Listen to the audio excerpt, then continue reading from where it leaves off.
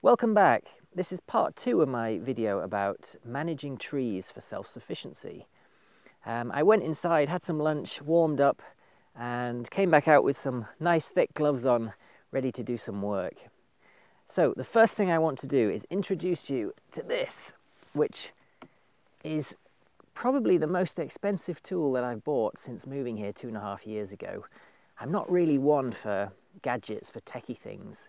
In fact, I tend to prefer doing things the traditional way as much as I possibly can. But there really isn't a traditional way, even an inefficient traditional way, to do what this thing can do. And it's become incredibly useful to me. It's invaluable to me, almost as invaluable as you are, since I got it 6 months ago. And I'm going to give you a demonstration of how it works, what it is. I'm sure you've probably figured it out by now. It's not difficult. But before I do that, I want to first kind of go over what you get when you coppice a hedgerow tree, or any tree in fact, if I can stay up and not knocked over by this guy. So let's look at what you get when you coppice a tree, as we did in the last video. So the first thing you get when you coppice a tree is a load of logs like this pile here. I have several piles like this dotted around where I've been coppicing this winter. And I tend to cut my logs about a foot long, 30 centimetres, something like that, which makes them a good size for fitting in my wood burning stove. You'll be amazed how long a pile of hardwood logs like this will last. These are from a mixture of blackthorn and hawthorn, which burn really slowly and release a lot of heat. So they're really efficient as a way of generating heat, especially if you have a rocket mass stove, which I don't have yet, but I'm intending to make one at some point in the future. And rocket mass stoves, if you don't know about them, they basically recycle the smoke produced by burning wood and reburn that smoke, producing ever more heat and all but eliminating the fumes, the smoke that's produced from burning wood. So there's almost no emissions from a rocket mass stove, and almost 100% of the energy stored in the wood is turned into heat. So incredibly efficient, great for the environment. If you're interested and you get the opportunity to make one, do some research on YouTube. They're incredible things. But anyway, back to the logs. Obviously you can't burn them like this, so you need to do something with them. Let's talk about that next.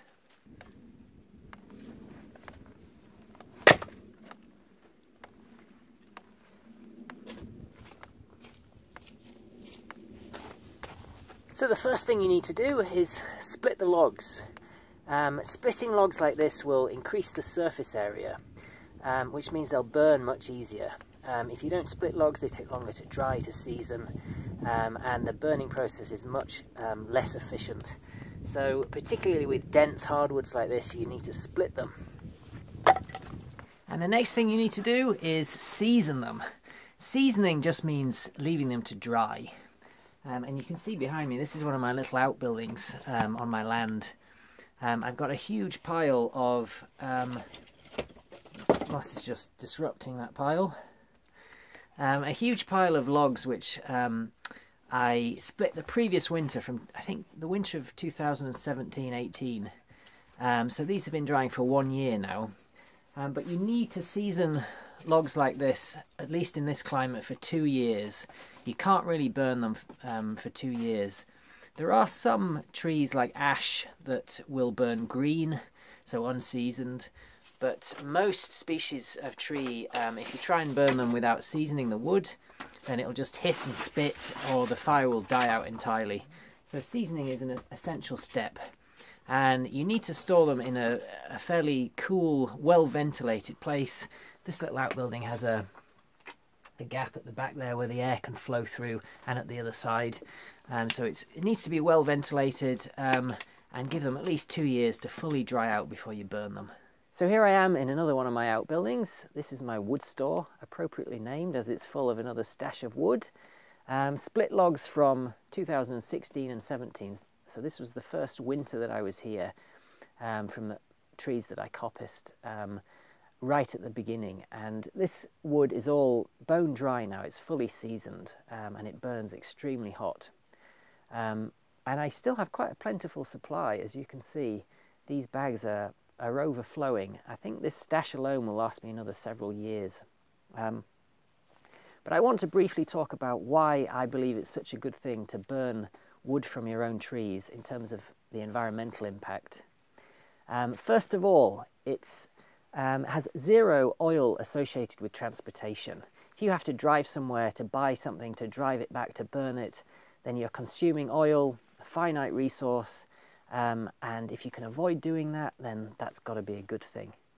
And obviously it's even worse if you have trucks driving around with delivering oil for your central heating system. Natural gas isn't great as well in terms of transportation. Something on your own land that you can supply yourself with through a bit of hard work and graft outside, which is, let's face it, great fun, I believe, then that's got to be a good thing for the environment. And the other point, the most important one, is that it's carbon neutral. And I've read a few comments disputing this, but I want to present my argument for why this is carbon neutral. During the lifespan of a tree, it's constantly absorbing carbon dioxide from the atmosphere and depositing it in the xylem, the vascular tissue within the wood. So what you're burning effectively is that carbon, which then is being released into the atmosphere. But what you're releasing is what that tree locked up in the course of its life. So as long as you are allowing that tree to regrow, either through coppicing it and then letting the shoots regrow, or planting new trees, which is another thing that I've done a lot of here, then those trees, that new growth, will lock up more carbon. So as long as you manage the process and you're not just constantly cutting more trees down, then it is a carbon neutral way to heat a home. And there are very, very few sources of heat that are carbon neutral. If you burn oil, natural gas, peat, coal, none of those things are remotely carbon neutral, and they're terribly damaging to the environment. Burning your own wood in a managed way, in a sustainable way, is. So in that sense, it's fantastic. And the third point in terms of burning your own logs is it's free. It's a resource from your own land which you can manage and control yourself. Free is the magic word when it comes to self-sufficiency, so that's got to be another good thing. So one final quick point before I go out and brave the cold again. I want to talk briefly about this stuff, peat. And this little chunk I took from this very outbuilding. It was obviously stored here in ye olde times and used to heat the cottage. But peat really doesn't stack up when it comes to being environmental or environmentally conscious, because this stuff takes thousands of years to form. It's actually compressed organic matter plants that are formed in waterlogged bogs, where in order to harvest it, farmers have to come in and drain the bogs by digging out big channels, and in doing so, you know, more peat can't be formed. It's stopping that process of regeneration. With a tree, if you cut a tree down, you can plant another tree, or you can coppice it and allow it to regrow. There's no comparable process for peat. You can't make new peat bogs, so it is a finite resource, and I've read a few times now that it's actually worse environmentally. It has a bigger carbon footprint than burning coal, which really is saying a lot. It's pretty disastrous for the environment. So as much as you like the smell of burning peat, if you're one of the people that likes to use it to heat your home, from an environmental standpoint, you're much, much, much better off burning wood.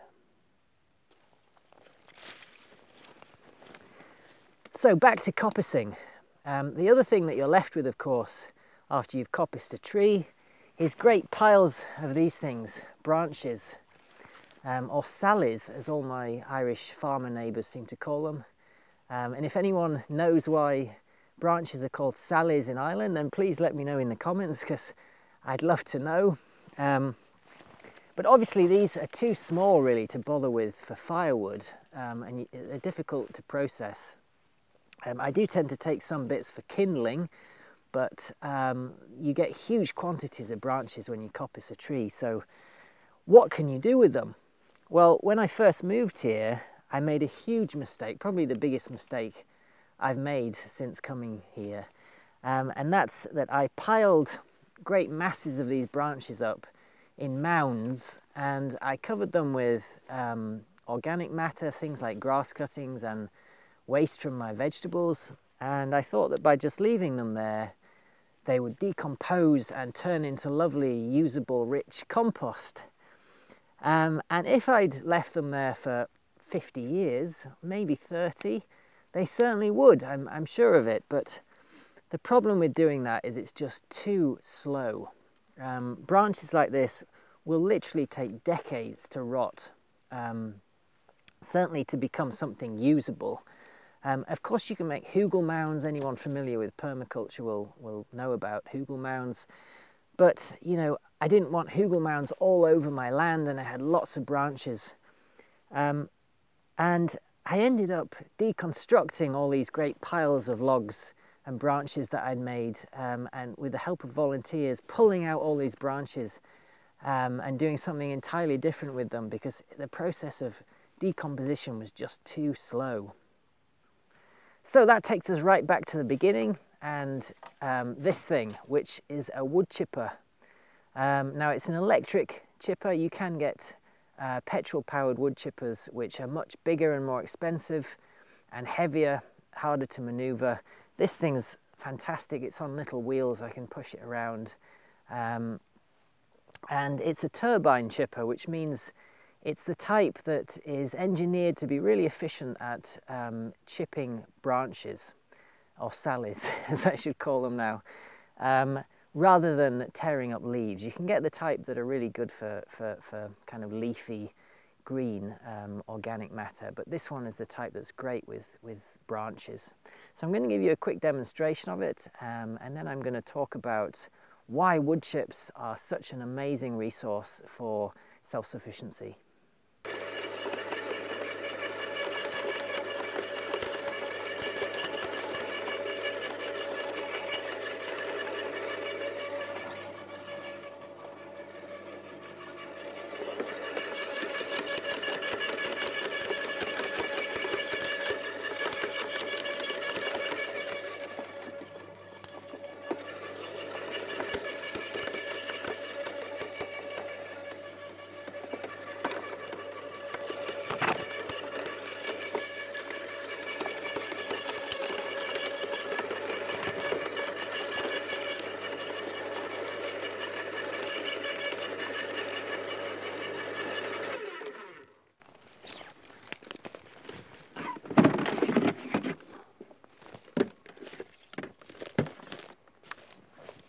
And this is what you're left with at the end of it.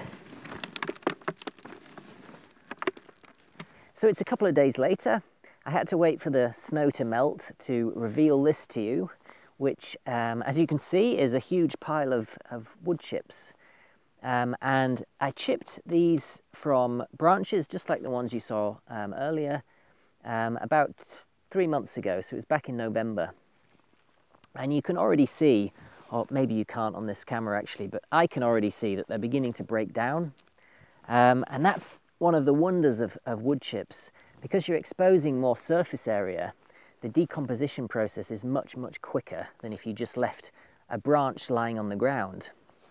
So these are already going soft. The moisture's getting into them and the bacteria is beginning to act on them and break them down. And that's important because wood chips are absolutely vital if you want to make compost. And anyone who's looked at YouTube videos or read about making compost will know that you should have ideally 2 parts brown matter, which is basically wood chips or maybe cardboard, for every 1 part green matter, which is things like bits of vegetables that are left over, grass cuttings, hedge trimmings maybe. So you need a lot of wood chips if you're going to make good compost. What these provide is aeration. They allow oxygen to penetrate into the compost heap. So if you just make a huge pile of grass cuttings or a huge pile of hedge trimmings, then what will happen is it'll just turn into a kind of slimy sludge. It won't compost properly. Whereas if you mix in layers of wood chips, you'll find that the compost breaks down and becomes soil, which is of course what you want. So these things are absolutely vital for adding fertility back into your soil. You're turning branches from trees that you're coppicing back into fertility that you can direct wherever it's needed on your piece of land. But that's not where the wonder of wood chips ends. There's more. So here we are in my strawberry growing empire, as I remember calling it back in that first video I made in May last year. And the strawberry plants are all doing really well. But one thing you'll notice that's different is that they're now all surrounded by wood chips. And that's because I use wood chips as a mulch. They make a fantastic mulch. And mulching is really when you just take something like wood chips or seaweed if you happen to live near a beach, or even compost if you've got enough of it to spare. But I think compost really is best used for kind of directed fertility when you're planting things out and you want a big hit of nutrients in one area. But wood chips are perfect for mulching.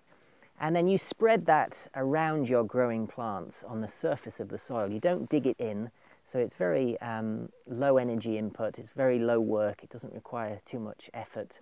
And you let nature do the work for you in the form of bacteria which will break it down and worms which will digest it and transport it under the surface of the soil where it will be released as nutrients which can then release fertility. And that's the first major advantage of mulching. You're adding fertility back into the soil. And if you have sandy soils in particular, then they tend to be very low in nutrients.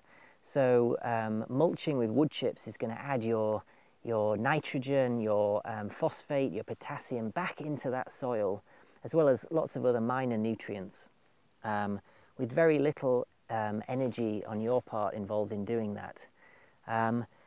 The second big advantage is that if you've got clay soils like I have, now clay holds nutrients really well, so you probably don't have deficiencies in nutrients if you've got clay soil, but clay soil is really dense and it's hard for particularly young plants to root down into it.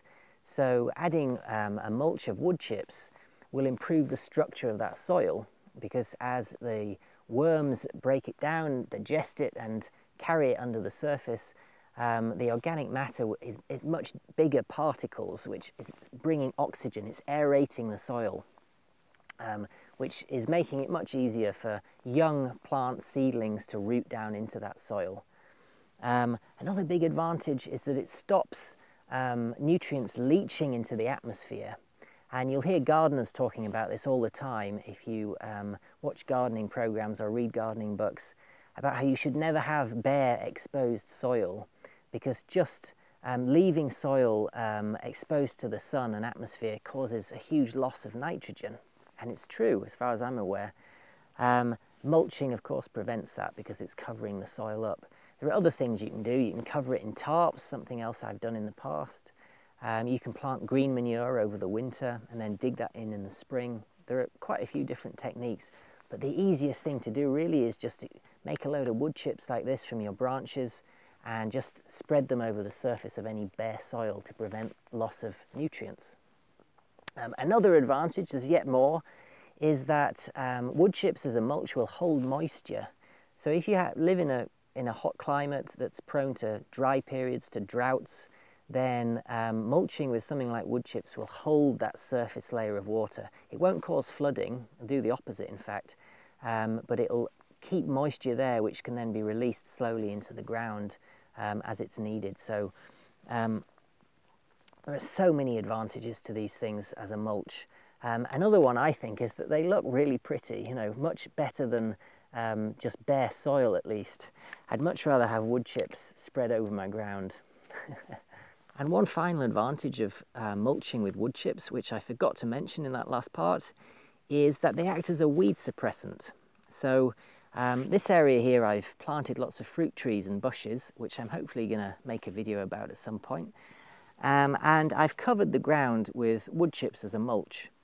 Now, it won't stop every weed from growing up. I'm sure lots of the grass will still come up, but it'll certainly suppress those weeds. It'll hold them back while the things that you've planted have a chance to become established. And it doesn't end there. There's yet another fantastic use for wood chips, and that's as bedding material for your animals. I use them in my chicken coop as an alternative to wood shavings. Of course, wood shavings, which I was using previously, you have to buy, so they're an expense. You have to drive somewhere, drive back with them. Great big heavy bag that you're heaving around. Much better to produce something yourself directly. I let mine dry for a bit, so I have a ton bag in one of my outbuildings, and I fill that up with wood chips, let them dry for a few months, and at that point they're perfect for the chicken coop. I'm sure they'd be just as comfortable for ducks, for pigs, even for cattle. My farmer neighbour kind of has eyed my pile of wood chips from over the fence, enviously, talking about how they'd make really great bedding for his calves over the winter. So perfect as bedding material. And in the case of my chicken coop, of course, when I clean it out, what I take out is a load of broken down wood chips covered in chicken poop. And what could be better for the compost heap than that, let's face it. One final quick point on the subject of chickens and wood chippers is this, and anyone who's grown vegetables will know exactly what this is. It's the stump that you're left with when you've harvested all your broccoli or Brussels sprouts or cabbages, or I think this is a stump from a kale plant actually, but just about every vegetable will leave something like this at the end of the growing season. And these things don't really compost very well. They're very slow to compost. It's best to kind of bash them up with a mallet or something if you want them to compost. But if you invest in a wood chipper, then you can turn these into a delicious meal for your chickens. And I'm just going to demonstrate that to you now because I was so impressed by this when I first realized I could do it.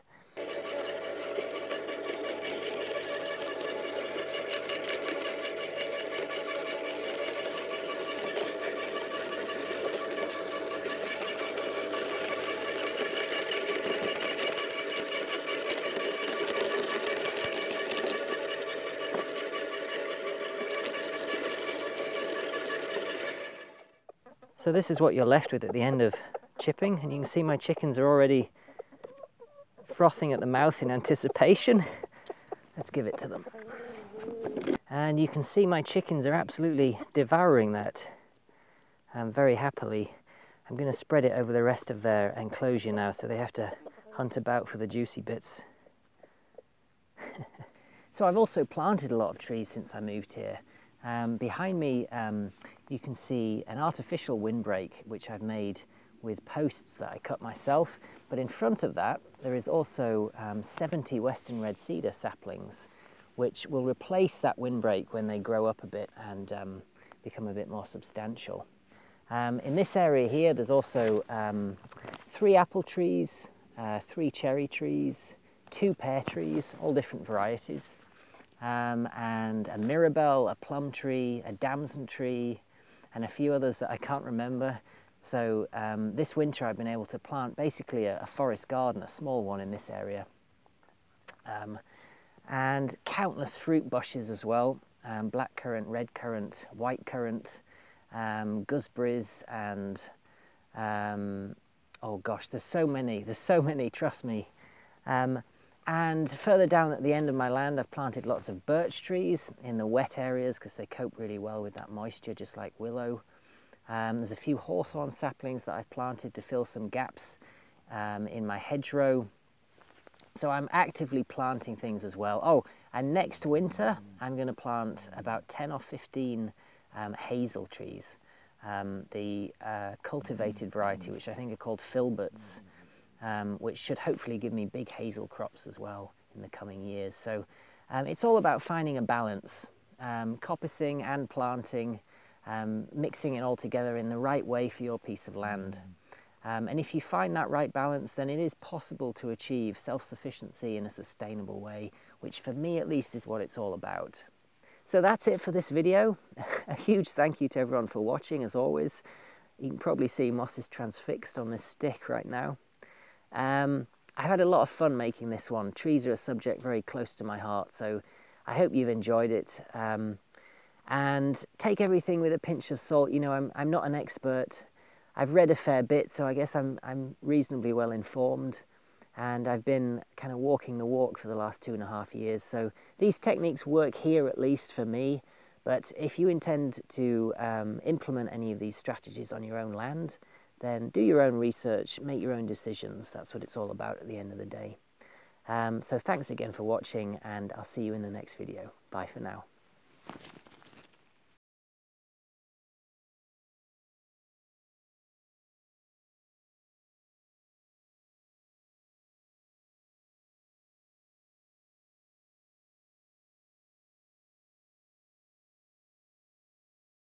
One thing I'd really encourage people to look into is rocket mass stoves. Rocket mass stoves, there's tons of videos on YouTube about them. And the reason that they're so fantastic is because they allow you to...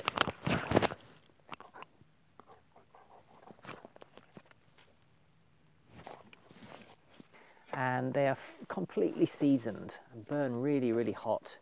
And while I'm in here, I want to briefly talk about... Sorry, I was just distracted by moss there, as is often the case. So back to coppicing.